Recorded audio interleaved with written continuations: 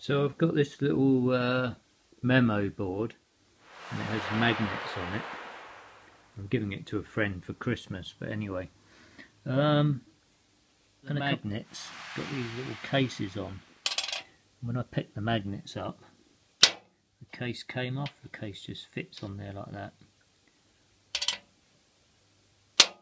They're only glued on. Anyway, what I found was interesting was when I put the case back on and then turned it upside down, it wasn't magnetic.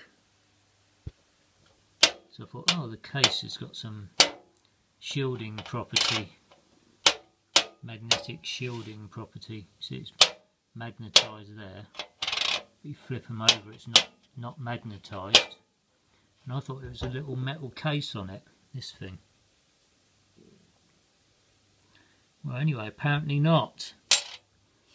It's the magnet. The magnet is only magnetised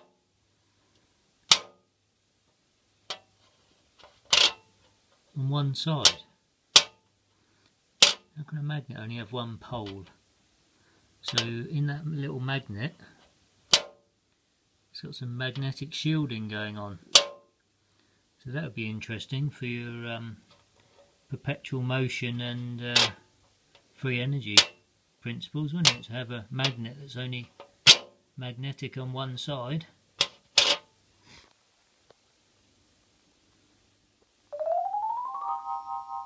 Anyway, that's my little video. Thanks very much for watching.